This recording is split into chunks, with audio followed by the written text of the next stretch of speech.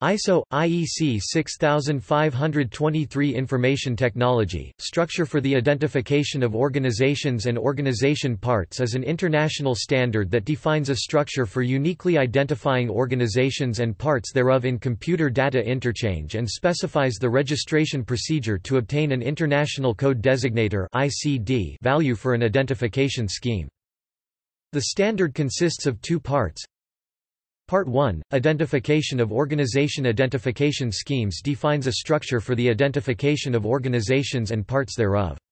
The components of this structure are the following: an International Code Designator value, which uniquely identifies the authority which issued the code to the organization, up to 4 digits. An Organization Identifier, up to a maximum of 35 characters. An optional Organization Part Identifier (OPI), up to a maximum of 35 characters. An organization part can be any kind of entity within an organization. An optional OPI source indicator, 1 digit, specifying who attributed the OPI part to. Registration of Organization Identification Schemes defines the registration procedure for ICD values. This includes the registration authority for ICD values is Ference Inc. on behalf of the American National Standards Institute (ANSI). The specific procedures for the allocation and deletion of ICD values. The contents of the register – list of the registered identification schemes. A list of allocated ICD values is available here. An up-to-date list may also be acquired by contacting the registration authority. Further information concerning ISO – IEC 6523 and on how to obtain an ICD value can be found here.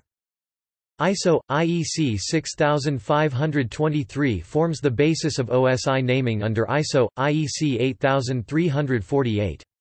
It also forms the 1.3 Object Identifier tree.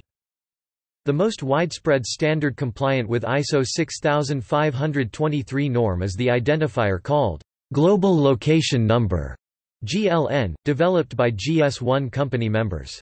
In B2B exchanges, it is widely used by companies to identify locations or functions within a location, for example, a factory, the accounting department of a company, an administration, a warehouse, a delivery address. It has become a key to exchange business messages, orders, invoices, using UN EDIFACT specifications. The EBCOR Party ID Type Technical Specification was issued by the Organization for the Advancement of Structured Information Standards (OASIS). It was elaborated by the OASIS EBXML Core Technical Committee and it specifies a uniform resource name namespace for organization identifiers. It bases upon ISO – IEC 6523, ISO 9735 and ISO 20022. References.